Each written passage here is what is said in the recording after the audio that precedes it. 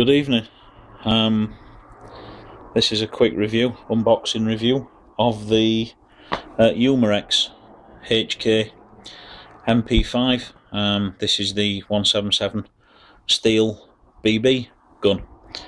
It is classed as an air weapon. Consequently,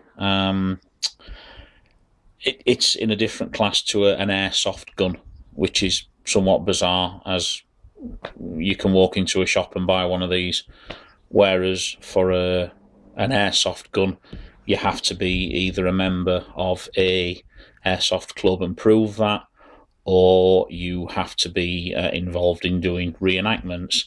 Everything I've read about this says it's a pretty realistic gun. Before we go any further, I'm doing this on my mobile phone. I haven't got my camcorder here, so please, no funny comments about shaky cameraman. I'm doing the best I can with one hand. Right, let's have a look. Let's see what we've got. Destructions. That would appear to be an end plate. I'll come to that shortly. Magazine, that feels quite heavy. Plastic. Picatinny rail.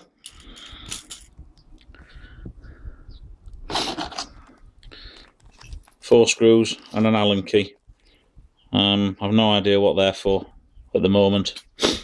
And, sorry, I've got a bit of a cold. The pièce de la résistance. Oh yeah, that's quite a folding stock. Iron sight.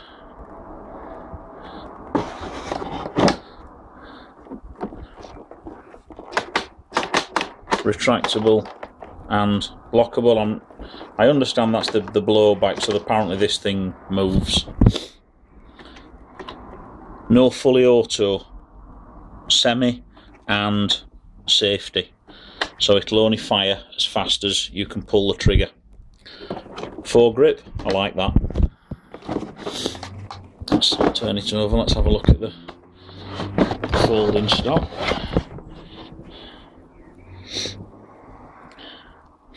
I'm sorry about me sniffing. It feels plastic, but apparently it does have a lot of metal bits. It doesn't feel cheap plastic, but it's plastic. Now to fold the stock back, which from what I've gathered off YouTube, that's what you have to do to charge this gas up as the gas goes in the back, and it's just answered what this is for. This piece fits on here, so that if you don't want to have the folding stock, you can simply remove it and just use it as a small pistol machine gun, if you will, as opposed to one with a stock. You sort of move the stock up or down like that, there we go, spring loaded, and then it'll fold up, and when it's folded, as you can see, it does stay in that position via its own free will. Doesn't feel bad. I'm assuming that's where the loader is. Now then, up there I can tell you that I can see steel. I can also see plastic, but it does look like the internals appear to be at least of some steel construction, so I'm guessing that the magazine will lock into there somehow. I have no idea how you load this. It's quite weighty, but it's not uncomfortable to hold with one hand. Reasonable amount of force to pull the trigger, not excessive, reasonable. And well, if it fires that quick on semi-auto, I'll be happy with that. Apparently there is a video on YouTube of somebody doing this, making one fully auto. Everything I've read suggests it can't be done. So what I'll do is I'll assemble it. I'm going to put the rail on the top.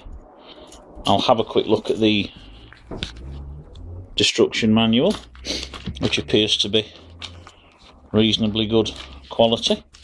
And I'll come back in a few minutes when I've got a little bit more information. Okay, I was right about this this end piece. I'll try and show this here. Okay, there are two pins here. I'll put the original plate back on. Very simple actually, this, I must admit. Okay.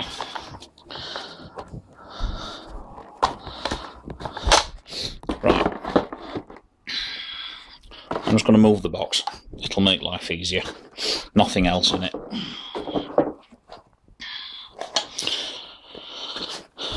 Okay, there are two pins. There's one here, there's one here. On the other side of the gun, if you open the stock and push that one, and push the top one, and then just turn the gun over and just pull them out, and they stop there, the handle drops off.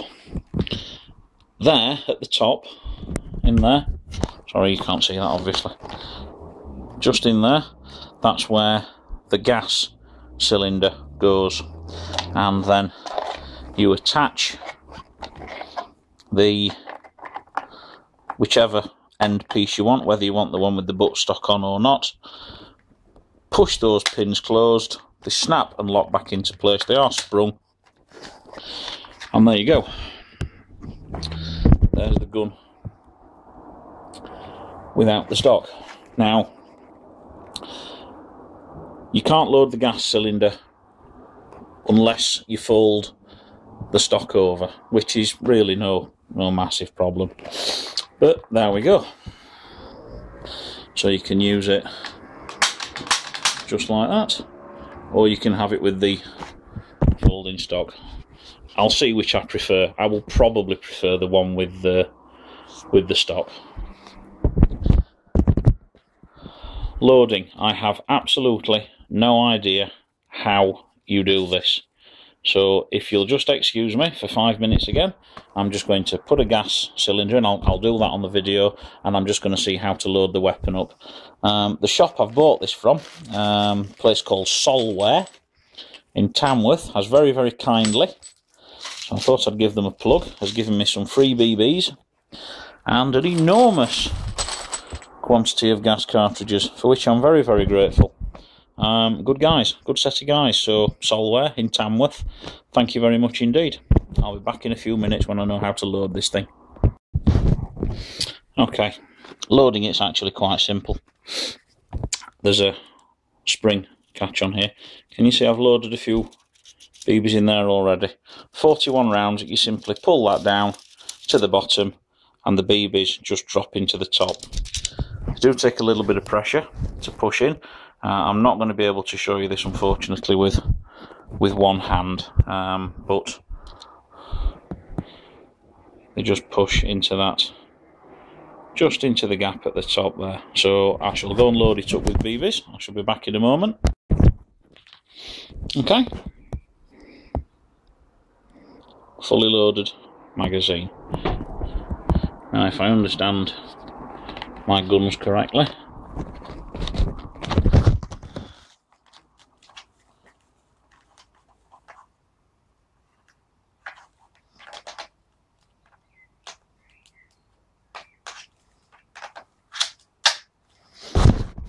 it just slots into place like that.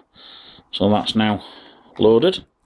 So cartridge, I'm going to put the folding stock back on as I prefer it. So push, push. At the other side, simply pull them out like so, and you can lift it off. Take your gas cartridge, and that fits in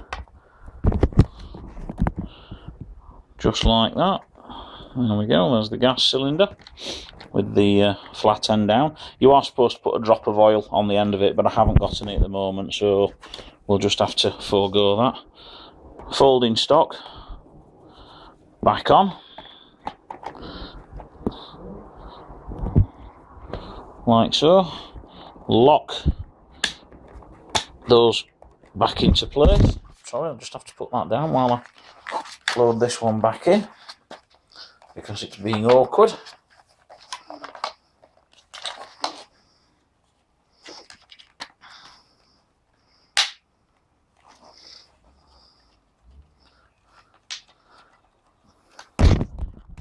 There's a screw here that you turn.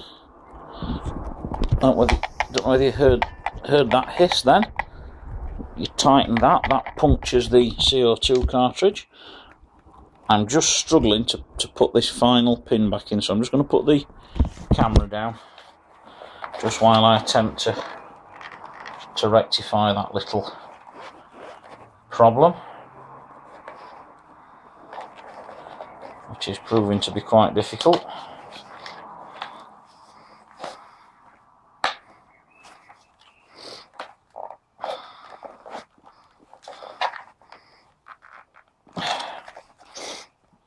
Don't know why that's not fitting in properly, but for the moment we'll lock it in, we'll see how it goes. Put the safety on when the safety's on.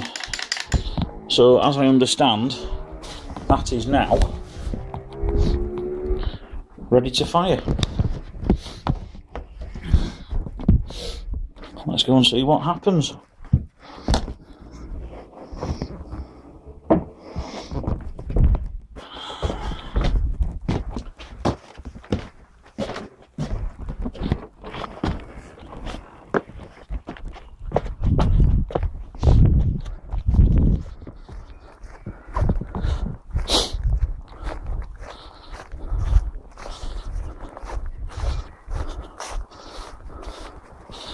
There's my nice custom target there.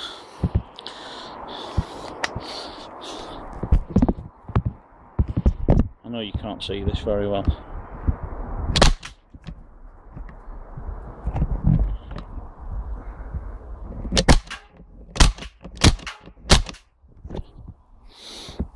There we go. Fires quite nicely.